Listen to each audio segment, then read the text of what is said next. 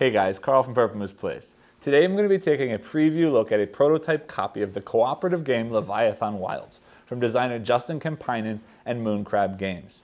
As I said, this is a cooperative game in which you find yourself in the role of climbers, traveling the world in search of these giant leviathans that have sort of been overcome by some kind of sickness and destroyed the world. And it is your job to sort of destroy these crystals that have bound these leviathans, healing them and freeing them and ultimately saving the world.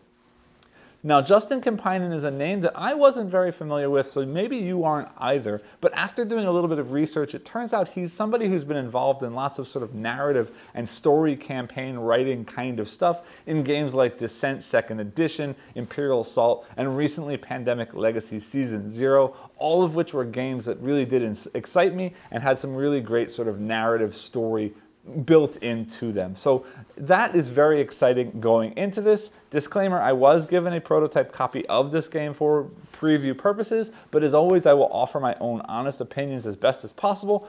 With that said, let's head down to the table to see how the solo mode plays, or realistically how the regular co-op mode plays, and then I'll meet you back up here to let you know what I think. Before I get into setup, I just want to remind everybody that this is a prototype copy of the game, so all of the components that you see on screen are prototype components, and they should not be used as sort of representation of the final game. With that said, let's go ahead and get into setup of the game. To set up a solo game of Leviathan Wilds, begin by choosing your Leviathan and opening the Leviathan book to that page. For this playthrough, I spoke with the publisher and they gave me a few ideas of what I might record, and I've decided from that list to record the collector Leviathan. So we'll start off by placing the collector out on the table. Now, as I do this setup, I am going to be sort of placing things in strange places just to fit everything onto camera without having to zoom too far out. And the next step of setup is to continue setting up Leviathan. So we're going to place out this rage track. Now normally I would place this rage track down below the Leviathan, but there will be cards that get placed below this and it's not really going to fit on the screen. So for this playthrough, I will place that over here at the top of the screen. So we've got some space for those cards, and then we've got plenty of space for our own player area. And then before setting up the rest of the Leviathan, we should take the story card from that Leviathan, read the story, and then look for any scenario cards specific to that Leviathan. So for this Leviathan, we are playing collector number 8. Sorry, the Leviathan number 8, which is called the collector. And it says, "Good Lord, we found the Monarch's Reach. Heard a lot of stories in the guild about this ship. Supposedly the only thing fled the fall of the old kingdom, filled with relics, treasures, and knowledge, you name it. Can't say what might be left of this living legend, what with it perched on the back of a giant crab, but we're about to find out." On the back of that card is a sort of story that goes with the end of the game, so I'm going to just set that off screen over here, and I'll pull that back out should we be successful in this scenario. We're then going to take the scenario card for this specific Leviathan and follow the additional setup instructions in addition to the normal setup instructions. So I'm going to put this down for a minute, set up the normal setup, and then we'll come back to here to refer to what these things are going to do. So I'm going to set that right here for right now, and we'll come back to that in just a minute. Then to continue setting up normal setup for each Leviathan will have 5 cards. We're going to give those 5 cards a shuffle. And then we're going to place them out down here under this board like this.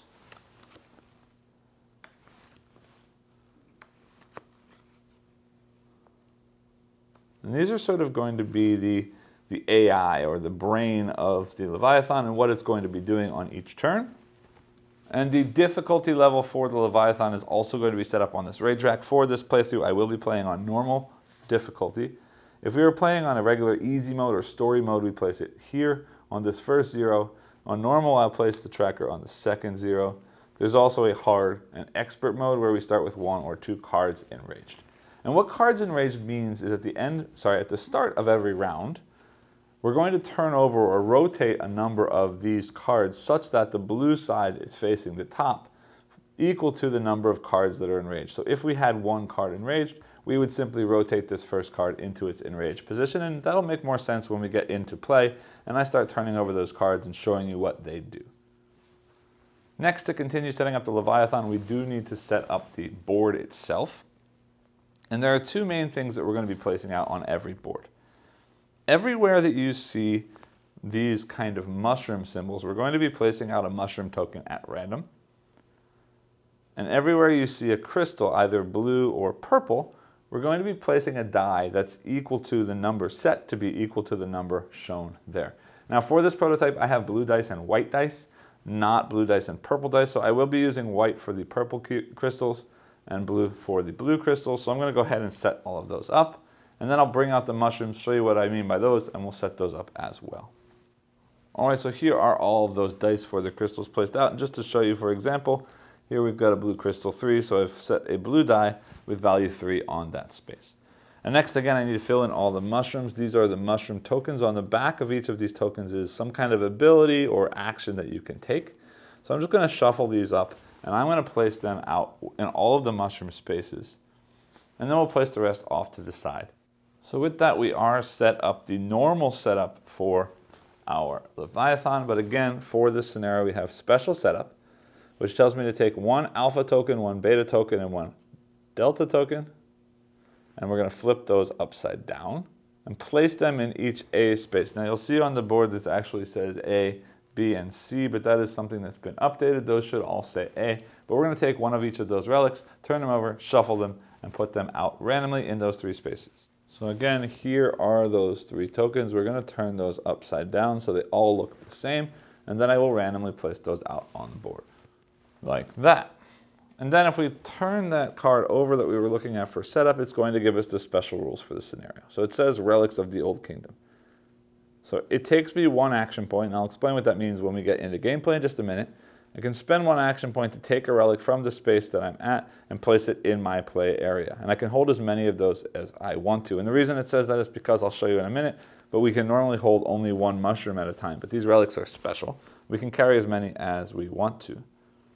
Then it says anytime while I have a relic, I can gain 1 blight, and I'll explain again what all of these things mean when we get into gameplay, but I can gain 1 blight to use the effect of that relic. Again, there are 3 relics. The alpha relic will let me add 1 hit to any strike. The beta relic will let me gain 4 cards back, increasing my climb or my grip strength. And the delta relic will allow me to move 1 space in any direction. And it says here, in order for me to win, I must also collect all of the relics in addition to the normal sort of win condition. So I'm going to set that up there just so we remember that. And now that the Leviathan is all set up, let's go ahead and set up our climbers. Now again, I did mention to fit everything on the screen, I will be placing things sort of strangely on the table, but we're going to start by placing out 2 climber boards.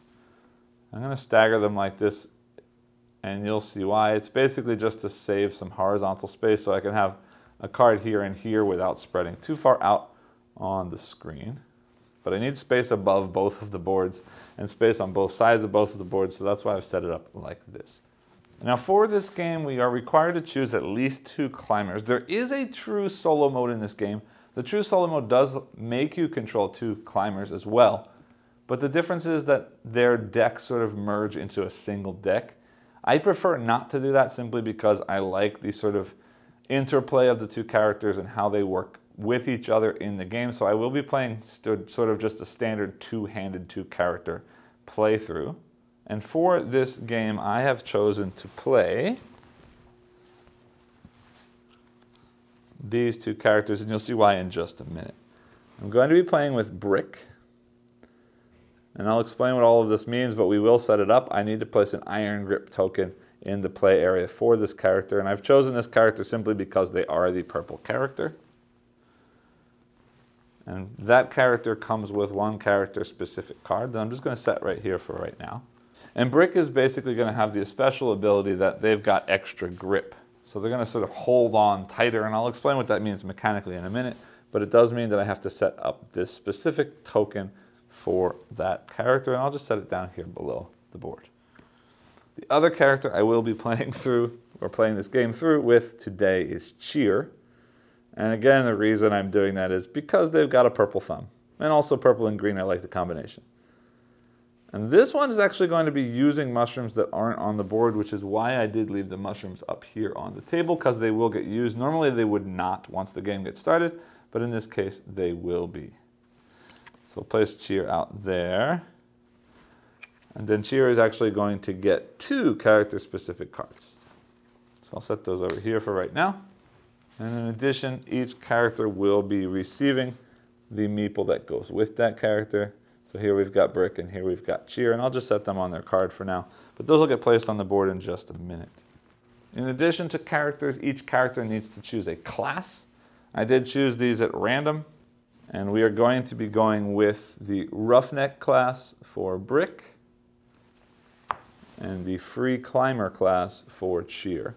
So all that means is, I'm just going to set this card off. It doesn't really matter. It's not used. It's just the setup for Cheer. But we're going to take these other cards here, and these cards are all cards that specifically work with that class. And we're going to mix the class cards and the character cards together, shuffling those together. And that will be the starting deck, or the only deck really, for that character with that particular class. So those get set there. Same thing for Brick here. We've got the Roughneck cards. Now the Roughneck cards have a special thing here that says there's a react keyword. And any card that has a react keyword gives me some kind of boosted ability if I play them at the exact minute that I'm reacting to one of the threat cards from the Leviathan. You'll see how that works as we get into play. Again, for right now, that doesn't really matter. We'll just set that off here. And we're going to take those Roughneck cards with the 1 card from Brick, shuffling those together again, and that will be my deck for Brick, or Roughneck Brick, like that.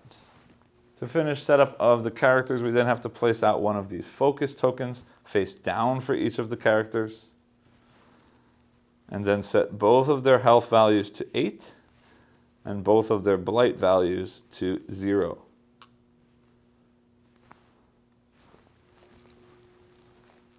And then finally, all that's left for setup is to place out these 2 sort of targeting markers for the attacks of the Leviathan. And I'll just set those there for right now. We can move things around as needed. And this deck here is the injury deck. There are certain attacks that might cause us to take an injury, and if we do, we will draw randomly from this deck. So I'll set that right there. And then finally, before we get into play, we're going to start by drawing a hand of 3 cards for each of our climbers, like that.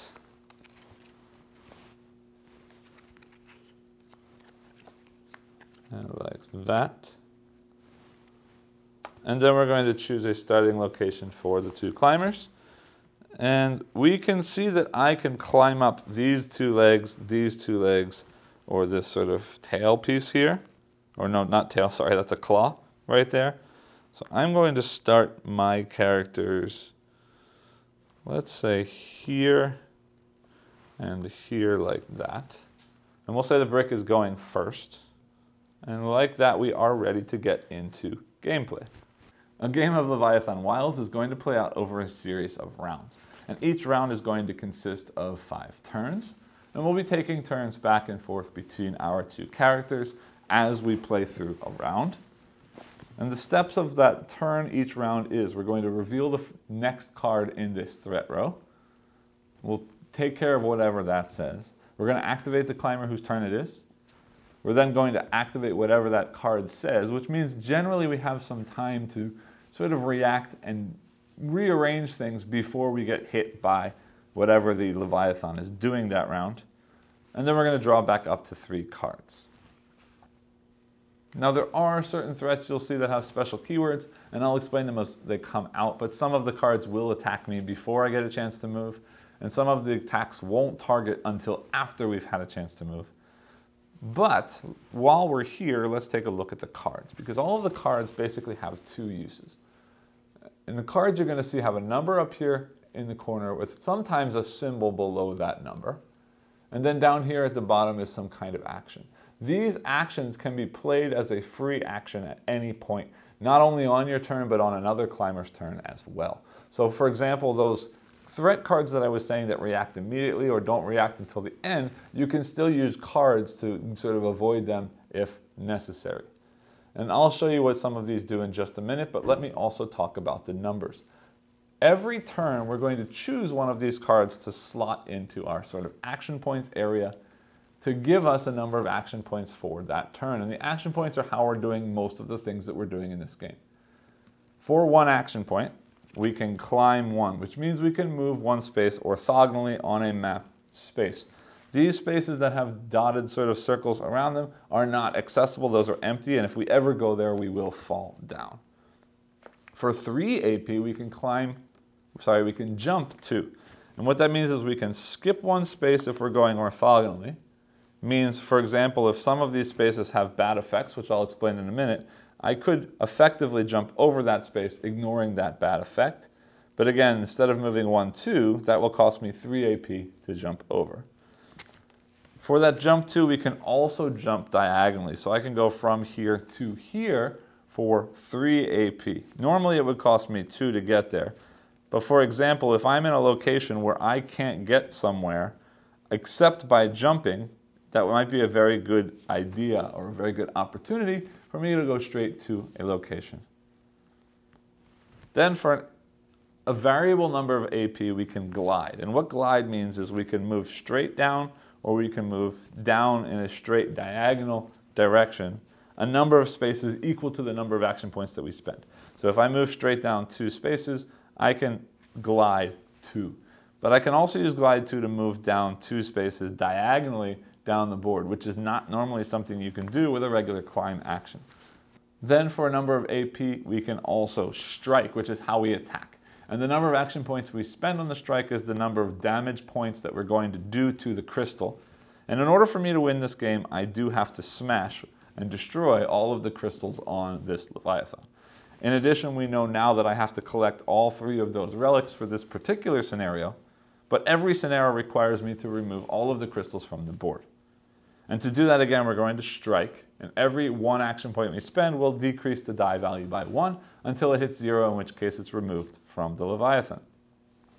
The difference here between the white dice and the blue dice, or the purple crystals and the blue crystals, is that the blue crystals are blighted.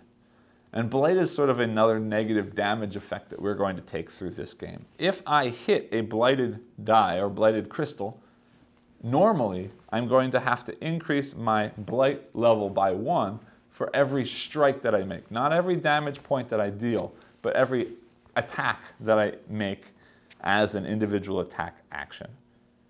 And that's important. I'll pause here for that, because if your health cube and your blight cube ever end up on the same space or cross, you immediately are just removed or killed and removed from the game. And once one of your climbers is removed from the game, all of the other climbers will have 1 more turn to do whatever they can do before the game is triggered. And that's the way that we're going to lose the game. If one of my characters dies and the other character cannot defeat the Leviathan on their next turn, we will have been defeated. Now, these last 2 actions are going to be sort of how we deal with damage to ourselves and negative effects on ourselves. The first one is a rest action, and I'll come back to that in a minute because that's going to be super important and will require a little more explanation. But the next one under that is mend, and mend is simply allowing you to spend 1 AP to heal 1 damage. And I can do that as many times as I want to heal as many times as I want to. So let's come back to this rest action. This deck here, my sort of deck of cards that I have available to me at any given time, is my grip value.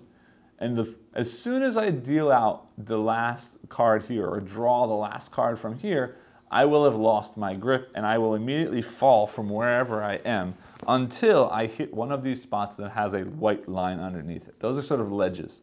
And anything that I fall through, I will have to deal with. It means these yellow spaces, these red spaces, I will have to deal with. And I'll explain those in just a minute when we get back to that last piece of the card. But that means I need to be constantly keeping an eye on my grip, because if this ever runs out and I'm not standing on a ledge, I will fall down. Now, if I am standing on a ledge when that grip runs out, that's not a problem because I'm standing and I will not get hurt.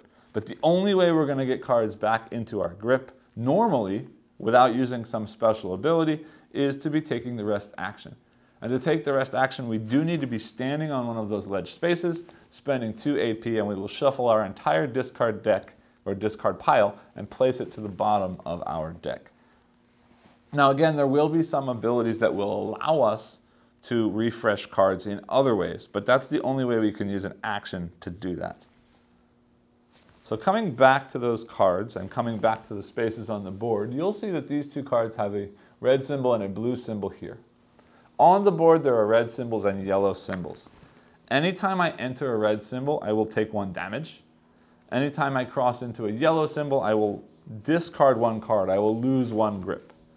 But if the card that we've chosen for our action points that round has that symbol on it, we will ignore all of those symbols on that turn, or at least during that activation.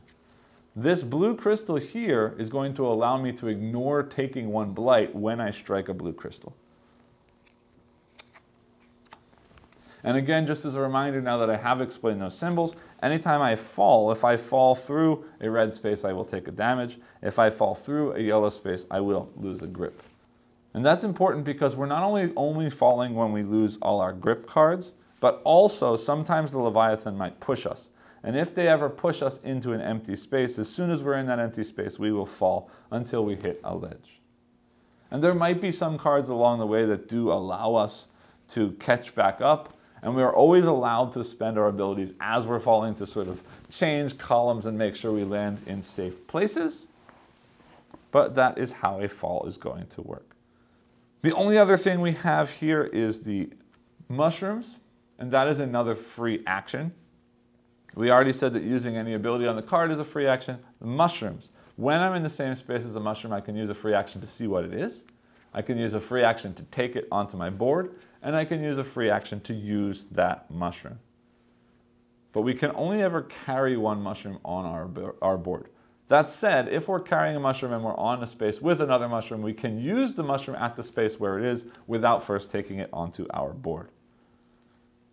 And the final free action we can do is simply to let go. If there's for some reason I want to fall down, if it's faster for me to get somewhere, I can fall for free and fall as normal until I hit a ledge, taking any effects that I pass along the way. So I realize that might be a lot to take in at the moment. That's basically the general flow of the game. Let me explain the abilities on the 2 sets of cards that I have available to me right now, and then I'll go ahead and get into the first turn. So for my purple character, Brick, again, this is 3 actions with a blight protection, or I can use it to add +1 to any climber's strike. Joyride here, 5 and protection against damage. Any climber may block 2. They can jump equal to the amount blocked. Block means that we're going to prevent taking damage. So I can use this to block an attack from the Leviathan and then jump away from that location. Daredevil here lets me choose 2 options. I can climb 1, strike 1, gain a heart back, or gain 1 grip back. Anytime we gain 1 grip back, we gain a random card or number of cards from our discard back to the bottom of our deck. And this says here, react, do all 4. Remember, this character has a special ability that if this card is played for an action right when the threat card is being taken care of or activated, we get to do something more special. So I can do all of these things if I do it at the same time I'm getting attacked by the Leviathan. And then taking a look at Cheer's cards for right now, they say glide up to 2, then strike that amount. So I'm basically falling on something and hitting it as I fall, and then stop falling if I have grip. So I can use this to prevent a fall later if I wanted to. Here's a 4 card. This is the yellow protection I was talking about before. This says potency. I can use the effects of up to 2 mushrooms that I've already used, but then I remove them from the game, placing them in the box. Let's pause here for a minute to remember Cheer's special ability. First off, Cheer can carry 2 mushrooms. But also at the start of every round, which happens to be right now, I'm going to draw 1 mushroom random from the supply, which is a draw 1 in this case, and we'll place that there. And when Cheer uses a mushroom, instead of removing it from the game like normally would be the case, they're instead going to place it down here because, as I showed you, we have a card here that will let them reuse that ability later on. And then finally here, the jump card is simply going to allow any climber to jump too. Now when it says any climber, that means it doesn't have to be the character who's using the card. I could use this to move the other climber out of the way to get away from some kind of threat. All right, so let's go ahead and get into gameplay. We're starting with Brick. And the first threat card looks like this. So it says it's attacking the active player, which is Brick. And what that means is we're going to place the red target around Brick. And if Brick is anywhere, well, if any character is any of those spaces shown on this card, they will lose 2 health. So I want to do my best to get Brick away from that space. And we got lucky because there are 2 spaces in between us. So I don't have to worry about Cheer because Cheer is already outside this area of effect. But if I want Brick to not be hurt, they need to move 2 spaces diagonally or 3 spaces up to get away from that attack. And I think that's exactly what we're gonna do. Yes. I'm going to play this 5. And they're gonna move like this. 1, 2, that's red, but we got protection there. 3, 4 to this die right there. And then I'm going to use my last action. Actually, I'm going to discard this 3 to add a +1 to their strike. So I've got a strike of 1, I'm adding 1. That does 2 damage to this. So we drop that down to a 4. Now, after activating, we resolve the threat. The threat says anybody in that area loses 2 health. We managed to get out of that area, so we are safe. Nothing happens. This card gets discarded. We draw back up to 3 cards. Ooh, here we go. 5. Any climber gains 5 grip. It's a great way to get some cards back.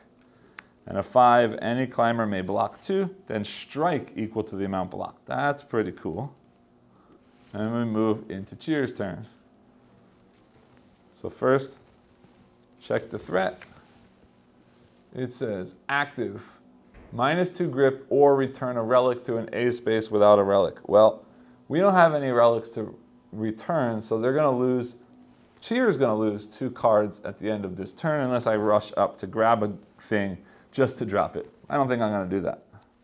Right now I don't mind losing grip, and I can always rest later if I need to. Then, I'm going to, let's aim to get towards this die. I don't think I'm getting there this turn, but we'll see what happens. 1, 2, 3, 4, 5 gets me there. I do have a 5, but if I do that, I will hit the grip. Climber may jump 2. 1, jump, 2, 3.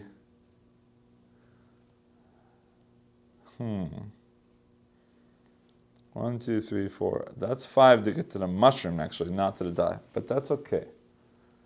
Any climber may jump 2. All right, so I'm going to play. Doesn't matter which 4 I play. It does, because that's a 5. And I don't really care to end my turn there. We'll see if we can get a red protection later. So I'm going to play this 4 potency, whoops, over here. And then I'm going to move 1. And from that location, I'm going to use this to jump 2, which is that diagonal like that. I still have 3 action points left. 1, 2. I flip that. Ooh, that's a protection from blight on a later attack. That's great to have. All right, so we did 1, jump, 2, 3. And you know what? Why not? I'm going to do that 4 and take 1 damage because it's early and I don't really care too much. Resolving the threat, I lose 2 cards in my grip. That gets dropped there, and I draw 2 more cards, just like that. All right, next. This one says the Leviathan is aiming for the character with most health, which right now is Brick, because Cheer just took a damage. They're going to lose 1 health and get pushed down 1. So remember, I have to be careful if they're pushed down into a space that doesn't have a spot, they will fall. But otherwise, 1 health is not that big a deal. So, we are going to smash that crystal, and then, I don't have any protection from yellow. 1, 2, 3, 4. All right, then I'm going to play that 5 there. And that means I'm going to smash that crystal 1, 2, 3, 4, and I get one more movement.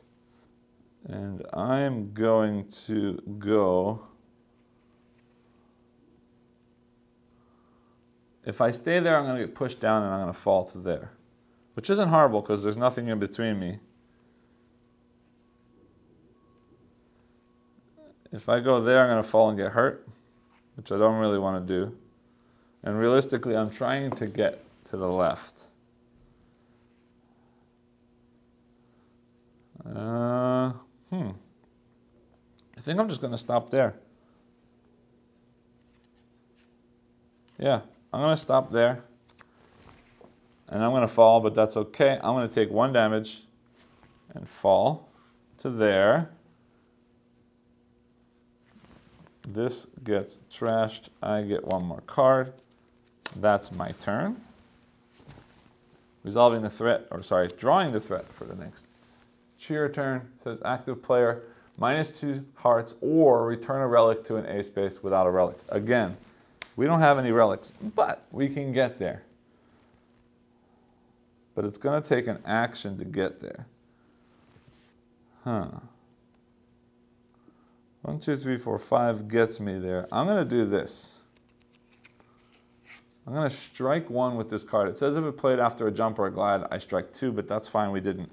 I'm going to use that for a strike 1 to knock that to a 2. Because then I'm going to use this 5 to go 1, 2, 3, 4 and take that alpha token. Because I can then return that alpha token to that space and not take the damage. This goes there. I draw 2 more. 1, 2, and now I need to be careful because I only have 1 card left. So on the next turn, I know that if I don't rest, I am going to end up in trouble. But that's okay. We go back here again. All right, this one is interesting. This one is actually targeting both of us. So we're both getting targeted, leftmost and rightmost. So leftmost is Brick, rightmost is this guy. Now we've got a problem here because the rightmost is all around him gets attacked except the space to his left, but the space to his left is an empty space, which means if they move left to avoid this, they will fall. Then, Brick has a space to its right is fine, but also up higher, more than 1 space away. So I'm not worried about Brick. If they get caught in this, they will take 2 damage. I want to see first if I can get Cheer out of the way. And, ooh, this is perfect. Cheer has a card called Vault that's going to let them move up 1 and over 2. And up 1 and over 2 will avoid that spot. And it's going to actually put me in a great place for my next turn anyway. So I will do that. So he's going to jump there and get out of the way. And now Brick's turn. I want to kind of make my way up to this blighted crystal here. And to do that, block 2. No, I need to get up there. And we're getting a little bit low on cards. So what I'm actually going to do is, yeah, I'm going to play this 4 for its ability. This is not a react because I'm not doing it on time. So I only get to choose 2 things. So I'm going to choose climb 1. Yeah, we're going to choose climb 1 and gain 1 heart. Actually, not even. We're just going to gain a heart. Because I'm going to play this 5, and I don't know if that's smart, but I'm going to play this 5. And I'm going to rest for 2, which means I get these cards back again. And those go back underneath my deck like that. That's 2, and I still have 3 left, and for 3 I will jump to there, because that clears me above that spot. We don't get hit. So that's the end of that round. We are safe. I draw 2 cards back again, which is fine, because I just rested. And that's the end of the round. So at the end of the round, all of these get reshuffled. This cube moves forward 1 more. cards get played back out again like this. And then because it says 1 here, we are going to turn this card like that. It is now enraged. Means that's going to be a more powerful version of that card. Yes. Then we check our threat for this round. Now you see an enraged card. Oh, great. This is an enraged version of what we just saw, except now instead of damage only, we're getting 1 blight and 1 damage. And blight is not healable, which is sad. So I want to try and get away from that as possible. He's there. He's there. Means, oh, you know what? That crystal should be where I am, not lower. All right, so I need to drop or climb to get away from that. That's okay. I think we've got this. First off, purple guy. Let's see what we got that we can do. Strike 2, suffer another threat, block 1, or sidestep. He is the leftmost, so if he just sidesteps 1 card, that will be fine. And this says react, draw 1 card. So I'm going to wait and do this as a reaction, and I will get a card in addition to avoiding that threat. So that's great. Now we're going to take this guy's turn. And what we're going to do is this. I'm going to use this mushroom, draw 1, to take 1 more card. No, I'm not. Hold on. Not yet. I'm going to, yeah, that's fine. Okay, I'm going to play this 4 for my action points. And I'm going to use my blight protection with 3 action points to get rid of that crystal so I don't take any blight. Then I'm going to use that to draw 1 card. And then I kind of wish that I hadn't used the 4 and that I'd only used the 3, but that's okay. We're going to fall because I just ran out of cards, but that's fine because there's a ledge there, and that ledge puts me out of the way of this attack, which is great. I have 1 action point I will use to heal, and that's the end of my turn. And then again, using, whoops, this should have been discarded after the last round. Using this as a reaction, I will move 1 space to the right, which does avoid that attack. It also gets them 1 extra card.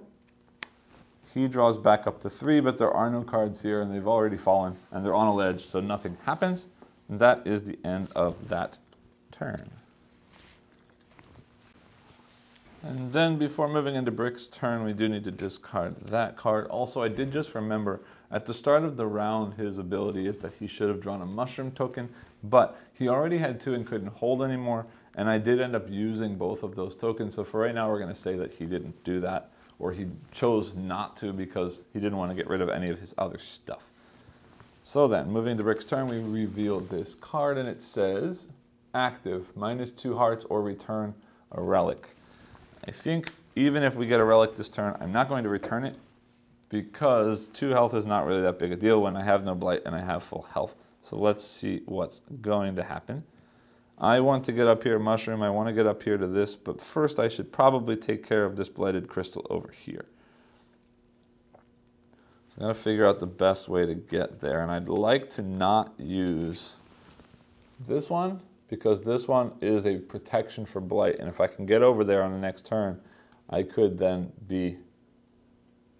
Oh, but this is also strike 2, react, ignore blight terrain during that strike. Okay, that I'm holding on to then. 1, 2, 3. Huh. Got a lot of grip. Don't really want to waste the extra turn. Yeah, that's fine. I'm just going to, right now, play this 4. Hold on. 1, 2, 3. Then I could use that to get over there already, but then I take a damage and I lose a grip. Is that a problem, though? But this is ignore blight during that strike 2. And he needs 4 to take that out. And that's a 4 attack. So yeah, let's plan 2 rounds. And I'm going to play this 4 like that. to just simply go 1 and then 2, 3, 4 to jump there. And that's the end of my turn. I'm going to just stay there. Because my plan is to come over here on the next turn and then the following turn to smash that crystal, I hope. But let's see what happens. This hits me for 2 damage, 1, 2. And that's that. We draw 1 more card, back up to 3, and green takes their turn. Next, active. Same card we just saw, except now grip instead of hearts. They don't have any grip. They will have full grip in just a minute. They're playing a 3. And I'm going to play the 3 with the yellow to protect me from losing grip. 1, 2 gets me these cards back again. And then 3 moves me there. That gets placed. Well, it doesn't, not yet. We're going to lose 2 grip. 1, 2 over there. And this gets dropped. And we draw 2 more cards like that. Good. Purple's turn, we are getting attacked. They are the active player, so we basically just have to move far or lose 2 hearts. And let's see, diagonal over is not safe. And you move over 3, there's no way to do that. Do I have enough cards? Yeah, I'm good for a little while, because what I'm going to do is diagonal over, yeah. I'm going to take a damage, but that's okay. I'm going to play 3 like that. No, not there. Like that for my action points. And then I move 1, 2, and I'm gliding 1 means I glide down to where that crystal is, but I do take 1 damage for doing that. Like that. And that's the end of my turn, but I do get missed by that attack. We draw 1 more card. And discard this one like that. Back to cheer. The person with the most health, which is cheer because they're full, lose a health and push down 1. Okay. I'd like to get up. I wouldn't mind picking up this mushroom. I definitely want to use this relic. Yeah. So then we are going to play this 5. It's just lets me move 5. I'm going 1, 2, 3 to take that. Cards are looking a little bit okay.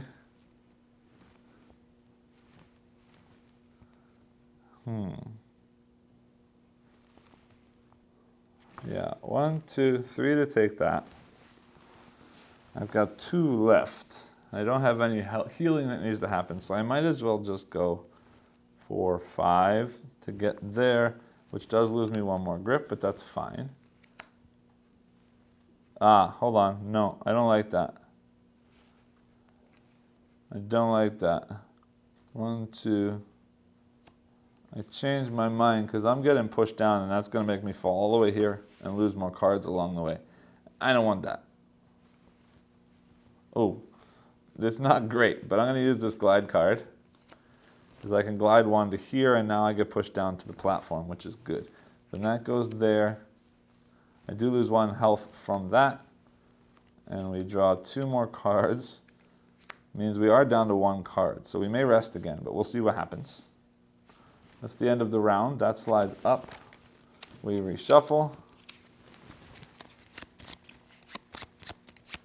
And that means cheer gets 1 new mushroom, which is a -1 blight, which is cool. They don't have any blight yet, but that's rare to be able to heal blight, so I like to see that.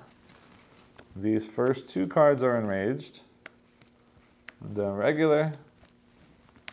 Brick's turn. We start with the enraged, active, and next. That means both of us lose 2 health or return a relic to an A space. Well, don't want to return that relic because I don't want to have to go back and get it again. So, let's do some fighting and so on.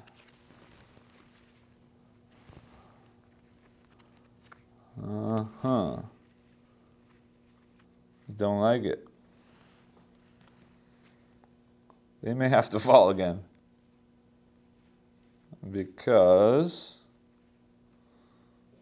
1, 2, 3, 4. They need to heal a lot. Yeah, that's fine. I'm going to play this 4. And I'm going to only use 2 to hit this crystal. Like that. And then the other 2 will be heal. And then as a reaction to that, I'm playing this Daredevil, which lets me climb 1. I'm not going to. But Strike's going to get me a thing. We're going to draw 2 and fall. You know what? Let's do it this way. I changed my mind. We're playing this 3 attack, and we are using the whole attack to get down to 1. Again, protected against Blight. Then, as a react, I'm playing this one, which lets me do all of the things. Which means I am going to strike that one, and we will take 1 Blight. But I do still have 2 damage that I didn't heal this time. But I gain 1 from there. I gain 1 card from here. I'll put that under there, like that. And then I am going to play this card as a move to move them there. Because first off, they're going to take 2 damage, which is not great. And then they're going to draw 1, 2, 3 cards like that, but they fall, but they don't fall because they're on a ledge, so we're safe. Not perfect, but not bad. And this guy also is just going to take 2 damage, which is not great, but we can start healing. If we pause for a second, next round, or next turn, I guess, the active player is going to get hit with 2 Blight and an injury. I can't let that happen. So he gets that right there. I need to get 3 up or 2 diagonal to be safe. That's easy, because I wouldn't mind getting that mushroom anyway. They are running out of cards. Well, I'm going to use that 5. As a 5, and just simply go 1, 2, 3. Checking that mushroom is a glide 2. That's cool.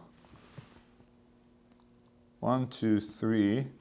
My alpha, remember, I can always get 1 extra strike. I'm not gonna right now. I'm gonna go 4 and take a health for 5. What else do I have? Use a mushroom, get +2, or jump. I don't want to do that because I'm about to fall right now. So first things first, I don't get hit, yay. I draw that, and I lose that, and I fall, but I don't go anywhere because I'm on a ledge. So that's good for me. Next, Brick takes their turn, active, -2 grip, or return a relic to a space. I'm not returning anything. And they've got the ability to save 1 grip. I haven't used this yet, but what this does is anytime they're forced to lose a grip, if I flip that, I can put 1 of those cards in my hand instead of the discard pile. Then, wouldn't mind getting that mushroom. How many cards are over here? 1, 2, 3, 4, 5, 6 cards there. 1, 2, 3, get it. 4, 5 gets me there. Yeah, you know what? I'm going to play this 5 to get 5 cards back again. 1, 2, 3, 4, 5 like that. And that gets discarded, and I'm playing this other 5 as my movement. Let me go 1, 2, 3 to take this mushroom. Ooh, a plus a heart. We're going to use that instantly. Take a health. And then I'm going for 5 to be at the space with that relic for next time. Cool. Then I am going to -2 cards, but I'm going to save 1, so we'll see what happens. 4 or jump. I like to have that. So we're going to save that one, flipping that. This one gets discarded. That's the other nice card, but that's fine. This goes here, and we draw our 3rd card, and now it's Cheer's turn. This is that one where they're both targeted for 2 damage. Like that. And yeah, I'm not worried at all about cheer because they'll be moving far regardless of where I go. Brick needs to move 1 space to the right.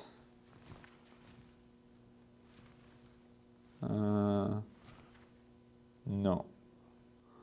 Okay, then Brick is simply going to use this card here. Ooh, you know what? That's real nice.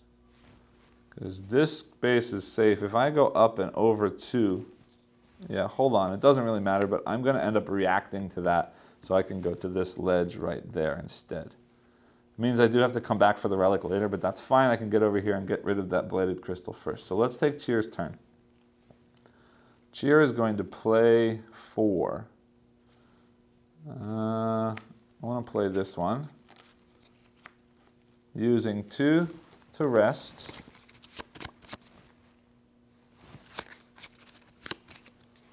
Like that. Then in the middle of that, I'm going to jump using this dino, means up 2 and over 1. So up 2, whoops, 1, 2, and over 1 gets me there. I still have 2 action points left. So I will do 3 to heal 1 and 4 to go up to that space, which does make me lose 1 card. Now I'm reacting like that to put them on that space there. Hold on a minute, it looks like I didn't have, this should have been discarded. That's 1, 2, I should have 1 more card like that. They're safe there. Yep, that triggers, neither one of them gets hit, so yay. This gets discarded, we draw 2 more cards like that. All right, then, last attack, the person with the most health, which is Cheer, will lose 1 and get pushed down 1. I don't care about that right now. Yeah, I don't care about that right now. I want to focus on purple guy over here. And we're simply going to spend this 4 here to rest and heal twice. So we're going to heal 2 and shuffle.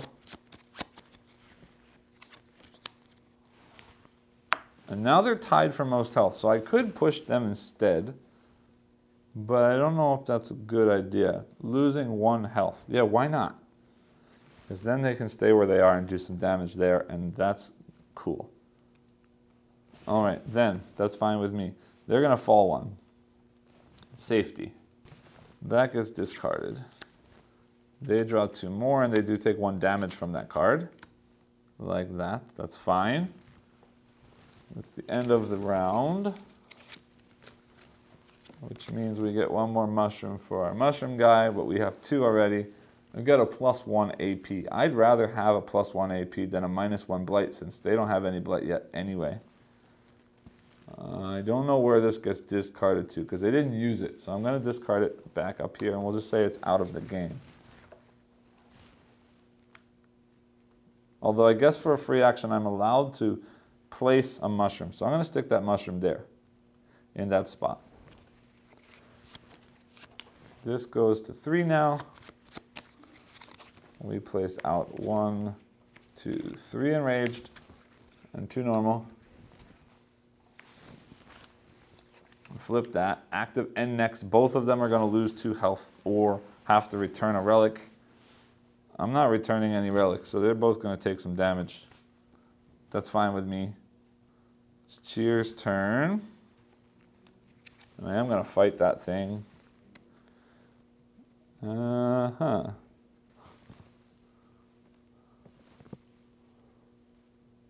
All right. And I'm going to use, yeah, you know what? I'm going to use this 4 and this 1 AP right away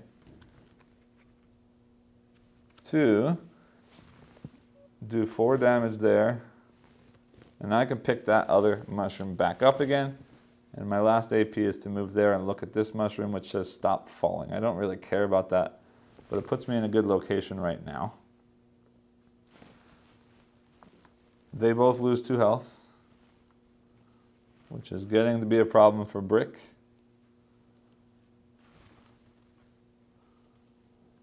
But there's no block. And then,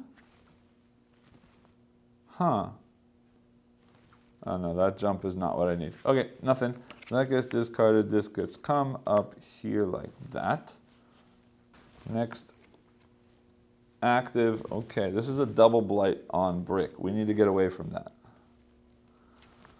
And moving up 3 is good enough. So, I'm going to play taunt this card right here as a 3 to simply go 1, 2. Oh, wait a minute. Nope, I'm not.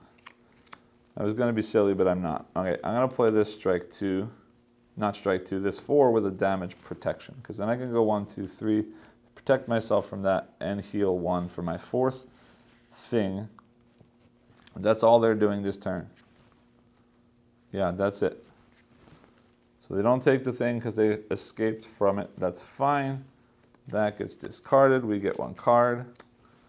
Next threat, least blight, which is them with 0. They're going to get pushed 1, and they're getting a blight. Push 1 means they're going to try and push them into an empty space if they can. And then if they can't, they'll push them into a damaged space. And then if they can't, they'll push them down. Well, that's going to be a problem, because if I get there, they're going to push me, sorry, if I get there, they're going to push me empty, and I'm going to fall all the way back to here. Do I care? Take a blight. Take another blight. Heal 1 blight. Oh, that's bad. Huh. That's not good. All right, so what we're actually going to do is we're going to do some craziness here. I'm going to play this 4 with protection. And they're going to go 1, 2. Then I'm jumping 2. Means I go diagonal to that one. And I spend my last 2 to take out that crystal, which does get me 1 blight, but I'll instantly spend my thing to lose that blight.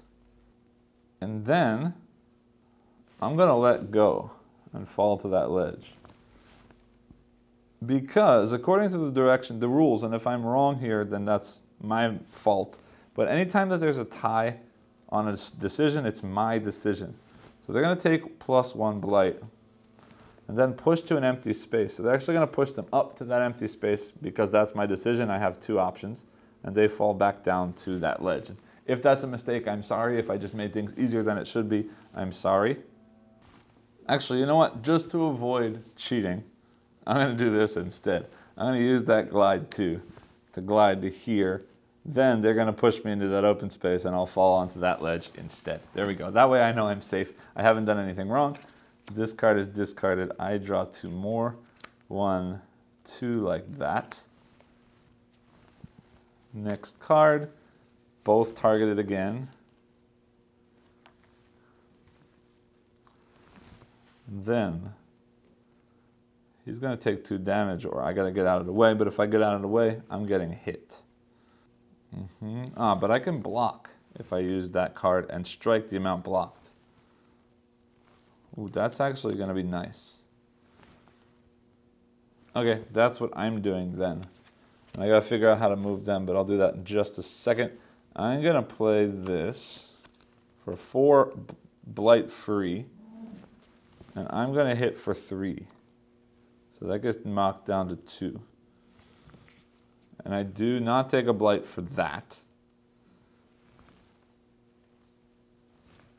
But that's that there. Then, let me see how they get out of the way first before I take any damage for anything. I need to go far away to get away from that. Glide up to 2. I don't want to glide. Any climber may climb 1. They'll have to take a damage to avoid 2 damage. Is that worth it? It's worth it. Or I trash a card and I can jump up and over to there, which is not great, but then I could glide and fall. Yeah, let's do that. All right, so I'm going to discard a card. This 3 will get discarded. Discarding a card lets me then jump to a green space. So I'm going up 1, 2, 3, and over 1. 3? That puts me all the way up there. And then I have to draw a card, and then I fall. No, never mind. Undo that.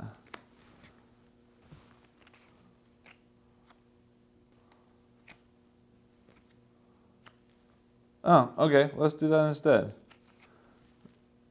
I'm going to jump diagonal for free.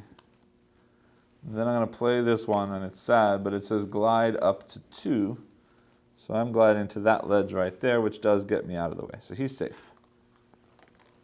Then this guy's not safe, but I'm playing this card to block 2, and then I can strike the amount blocked. So that gets killed. I do take 1 blight from that, but that's okay. That is that turn like that. Cool. That was purple's turn. That gets discarded. We draw 2 more cards up like that. And the next is the active player who is cheer is going to lose 2 grip or return a relic. Yeah, I'm not returning any relics because I need them. We're going to stop there. Cheer has to use this 3 card. We're going to use that to refresh and gain 1 health. Those get placed, and then we do lose 2 cards like that. That's the end of the round again, which means this goes up to 4. Cheer gets another mushroom plus 2 health. That's awesome. Those get shuffled up. And this time we're placing 4 enraged. And that's a normal one like that. And back to brick. Active N next. We're both losing 2 grip. Not great, but not bad. Because what I'm going to do is I'm going to play this 5. Yeah, that's fine. To drop for free, landing there. I'm resting, which gets me this card, this back. These get shuffled and get placed there. That's 1, 2, 3, 4, 5. Puts me back to full health. Now, this should have been discarded. Sorry, I should have drawn back to 3 here. 1, 2, 3. And then they're going to lose 2 like that, which is sad, but they're not in a bad place right now anyway. He's going to lose 2, and I get to save 1 with this grip. I'm going to let that 4 go bye-bye. And we'll save this next card like that. Awesome. Means I don't draw anymore because I'm already at 3. That's the end of his turn. Next turn. Active and next. Both of us are getting hit for 2 health or returning a relic. I'm not returning any relics. At least not for now.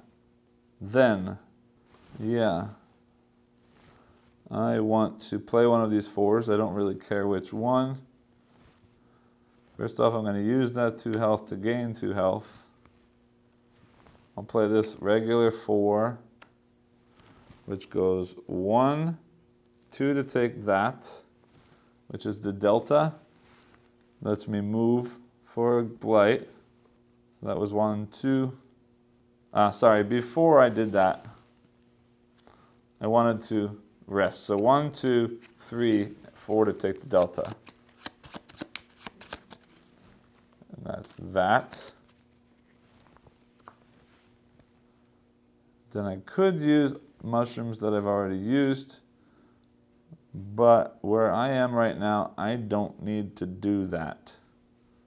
Although, kill a blight and get an AP to move might not be a bad idea. You know what?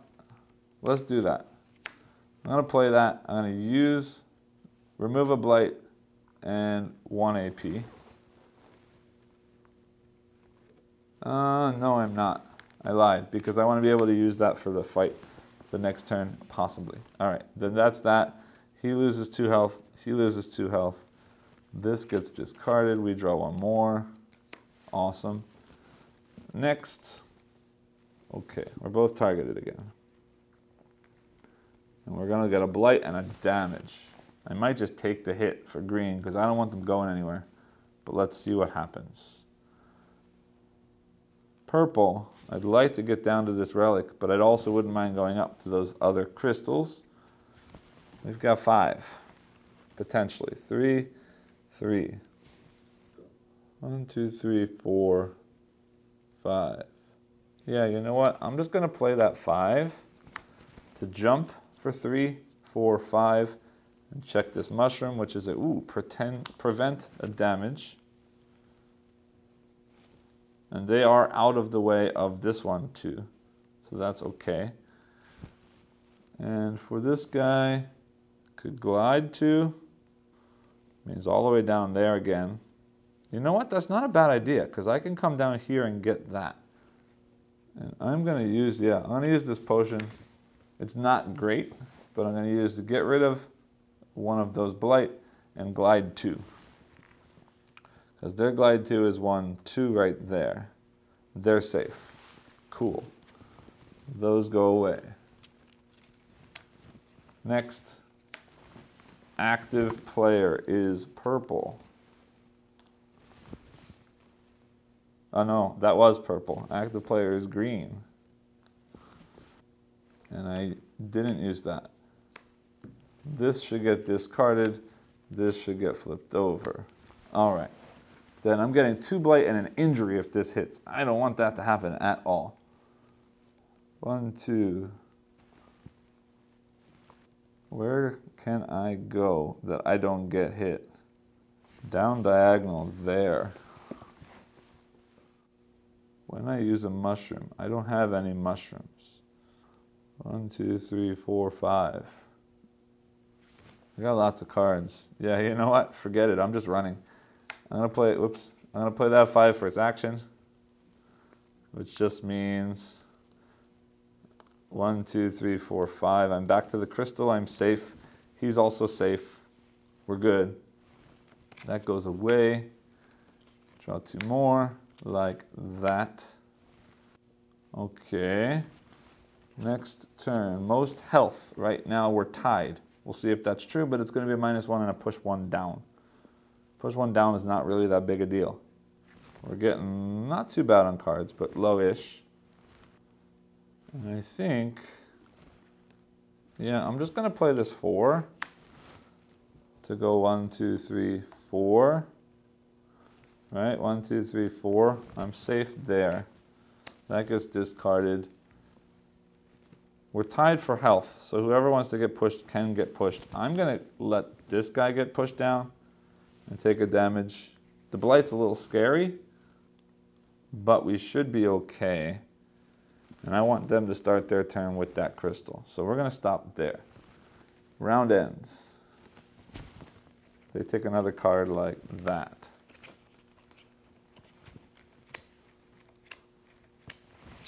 Getting close, but not close enough. And we're completely enraged at this point.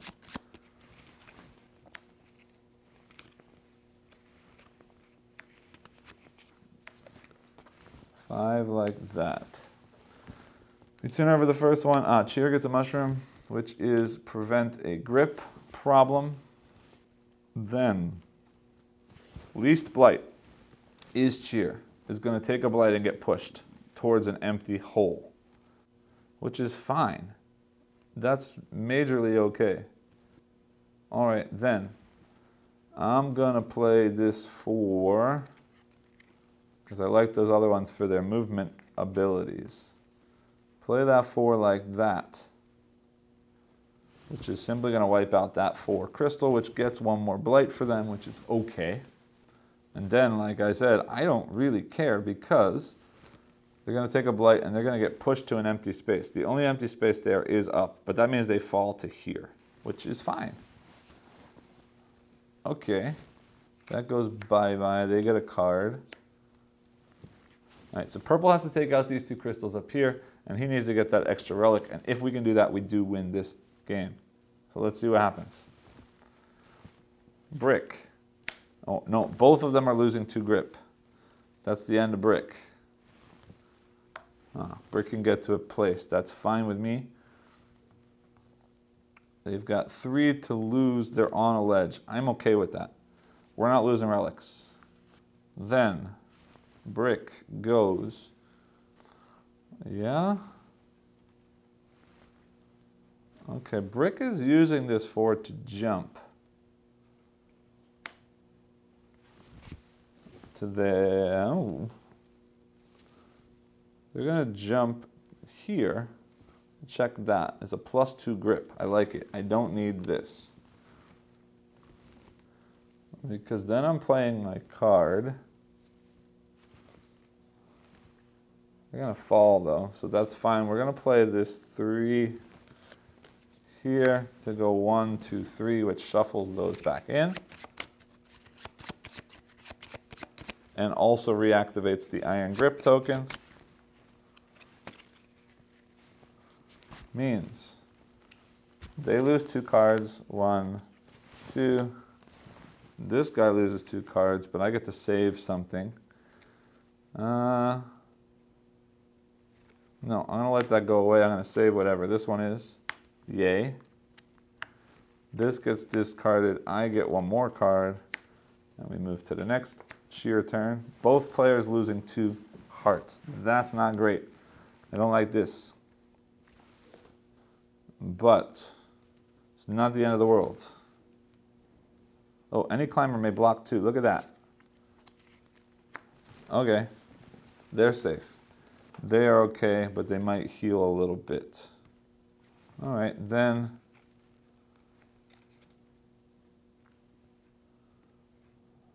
Yeah, I don't care. All right, I'm playing the 5. Which is going to be 2 to rest.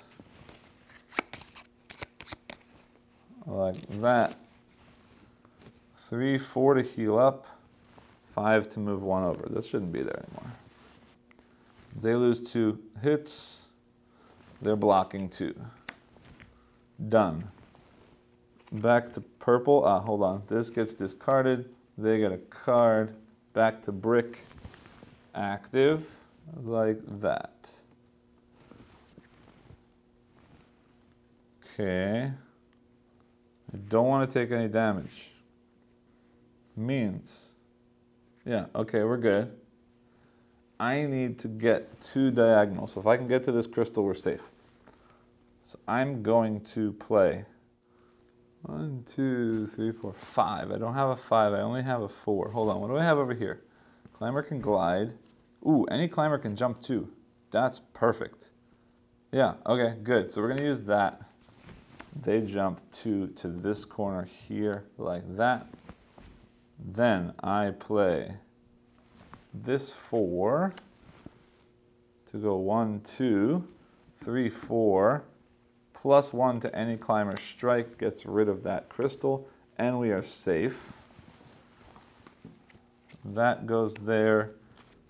I take 3 cards, and before we get into any serious trouble, I will use that +2 grip to add 2 cards back in. And we'll take those 2 cards back into our deck, like that. Next is Cheer's turn. Okay, we've got that leftmost, rightmost situation again. And the damage we're getting is +1 blight, +1 health. I don't like it. Well, I can block the damage. He's easy. Wait, hold on. Their leftmost and rightmost doesn't matter. Any climber gains strike 2. Any climber may glide 1. Glide 1 doesn't help. Oh, wait a minute. All right, that's what's going to happen. Hold on. Careful, quick. This says swift, this says delayed. Swift means this is not targeted. Or sorry, one of them is targeted and instantly attacked. The other one is delayed, which means this doesn't target until, and I'm sorry if I did this wrong, I don't remember if this one had been enraged yet or not, and if it has, I will fix that in subtitles later, but one of them is going to get attacked currently, one of them is going to be delayed, and that means that it won't get targeted until they've stopped moving. So I'm going to say that swift is happening to purple. Yes. Because then they're just going to let go and fall to there, losing one grip. It's not ideal, but it doesn't really hurt me too much. Now, the delayed means this is not there. This will get played wherever he ends the turn. And then I need to react to that. So, I am going to play this 4. Means 1, 2, 3 to pick up the last relic. And then I'm going to say 4 to heal. Because now this gets placed here, and I'm simply just going to let go, because I don't have any reason not to. They let go and fall all the way back down here to the water, taking 1 damage on the way. We move into the next round, which means we do get 1 more mushroom over here, which is a block 2 for them. That goes away. Everything again is enraged. And we need to figure out how to get purple up to that top crystal to smash it in order to win this scenario, because we do have all the relics. So let's see what we can do with purple. But first, let's see what we're dealing with. Active and next both lose 2 hit points. I've got a block 2 again, so I'm okay with that. They've also got a block 2, so I'm okay with that. Now, hold on. This goes away. They draw 2 more. Any climber can climb 1. How many cards do I have here? 1, 2, 3, 4. All right, so I'm going to use this 4 as my thing this turn. And I will just do 1, 2, 3, 4 to get there. Then I'm going to block 2. And then I'm going to gain 5 cards. So these cards come back. 1, 2, 3, 4, 5 is all of them. Goes there. That goes there. That goes there. So they blocked. They're also blocking, so they don't take any damage either. Next turn is Cheer's turn. All right, here we go. This is where we're going to have a problem. Hold on, this is swift and delayed. The only person who's moving is green. But swift is going to hit me right now. Hold on, they didn't draw their cards. 1, 2, and 3. Huh, cool. They got their block 2 back again. So I don't care. They're staying where they are. So we'll take care of that right now. We block 2. That's fine. Means his is delayed. But realistically, I don't care if they take 2 damage. Oh, wait a minute. Hold on a minute. This one's even better. This one says block 2 and jump the amount blocked. So I'm going to jump right there. Yeah. I'm going to jump right there. That's great. So he's delayed.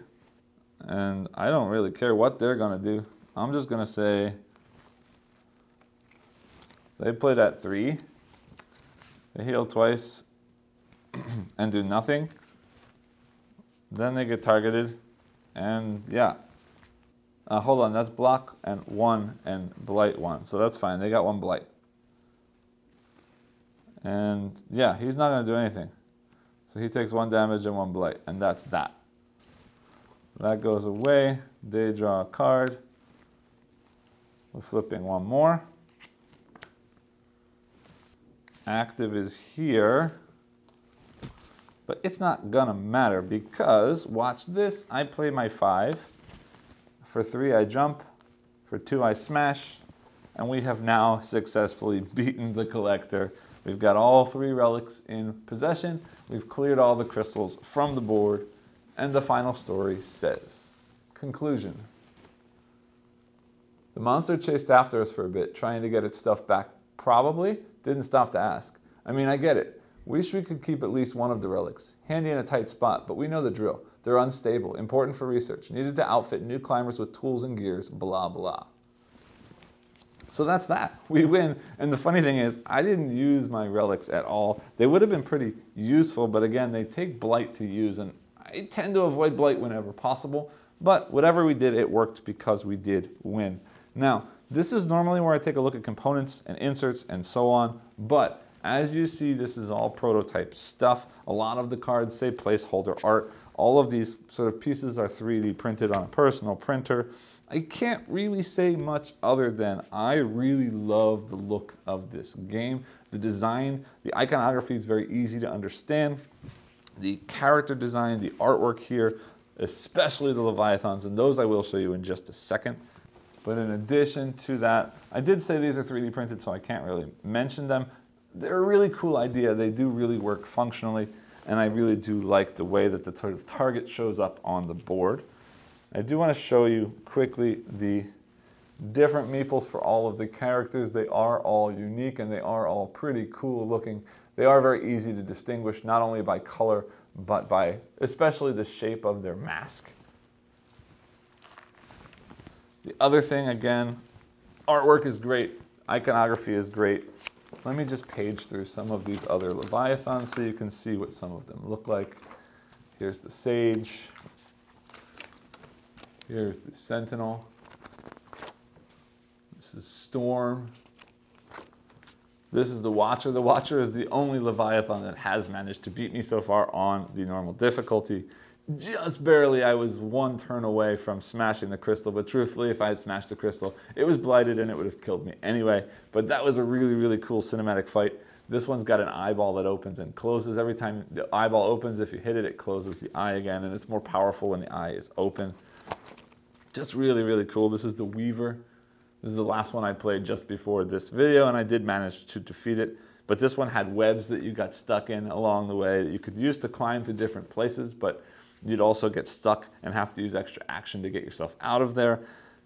Just really, really great artwork in this book. I'm not going to show all of them to you because I don't want to spoil them all. But suffice it to say, I do love the design of this book. I do love the design, the visual design of all of the Leviathans in the game. With that said, that's basically all I can say about the components. The box, again, is not an official box. It is just a prototype box, so I'm not even going to show that to you at this point. Maybe back up top, and I'll let you know what I think about the game itself. Welcome back. I hope you enjoyed the playthrough. Now, before I get into what I think about the game itself, there are a couple of things that I want to mention that I forgot to mention while I was at the table. And the first of those is the focus tokens. You saw at the beginning of setup, I gave each of my characters a focus token, but then I never made use of them throughout the entire game simply because of the characters and the classes that I was playing.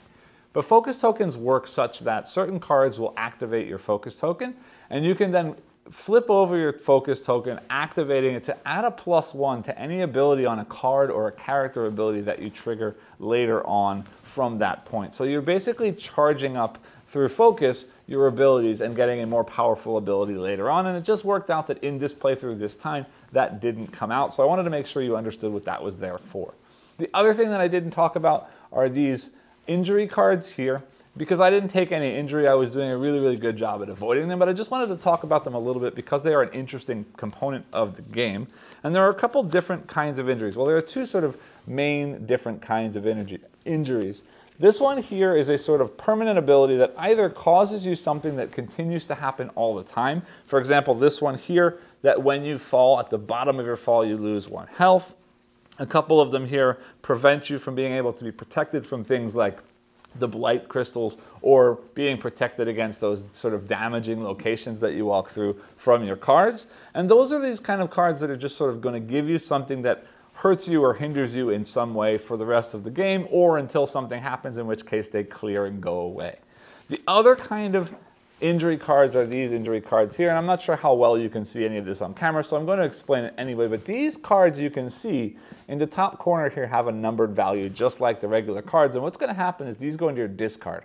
And then they're going to get shuffled back into your regular cards, and they're basically going to be a dead card. Not completely dead, because it does give you a 3, but it's going to be a card that sort of gums up your engine and also does something negative. So for example, this one, when you're drawn, you instantly lose 1 grip, meaning discard 1 hand. This one, just at the end of activation, goes into discard, so it runs through your deck faster. This one, dizzy, says when drawn from your deck, push 1, so you're getting knocked around because you're dizzy from climbing. This one here, bleeding, that really, really hurt me. I mentioned earlier that the Watcher is the only one that killed me. What killed me was this bleeding card. I drew it, and when that card is drawn, it does 1 damage instantly, and it killed me because I wasn't smart paying attention and planning for that. So I did want to bring those up, both the focus token and the injury, because I didn't get a chance to show them to you in play, and they are pretty important for the game. Now, with that said, let's talk about how I feel about this game.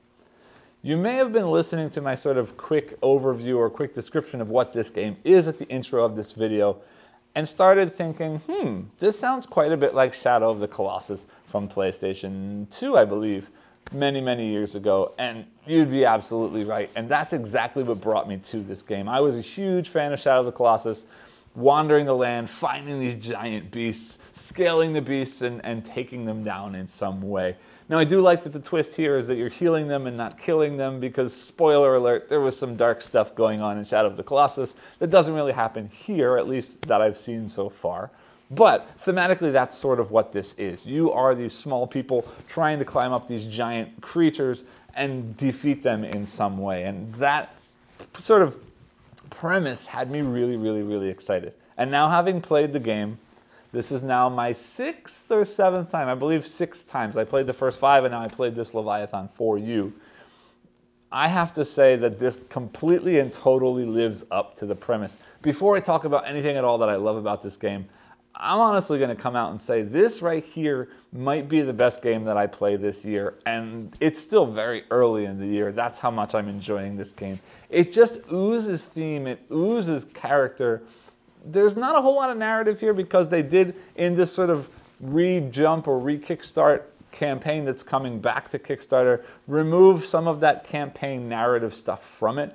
But there's definitely a world here. That little bit of snippet of story before and after each of the Leviathans really does pull you into the world, really does make you feel like something is going on, which makes sense since the designer is sort of such a bigger name in the sort of campaign narrative kind of writing world. And I'd love to see more of that here. But the point is, it really does pull you into the theme. It really does feel like you're supposed to be feeling, meaning climbing these giant creatures, scaling them, trying to get to these locations where crystals are, smashing the crystals without getting thrown off, without getting pummeled by the enraged creature, and so on. And it really, really, really does feel that way. And now, there's a whole lot going on here, because it really is a sort of movement efficiency puzzle, trying to get from one place to another while avoiding obstacles and avoiding getting hit and avoiding falling off, and all of these things that you'd expect to be avoiding as you climb a giant monster trying to smash crystals on its body.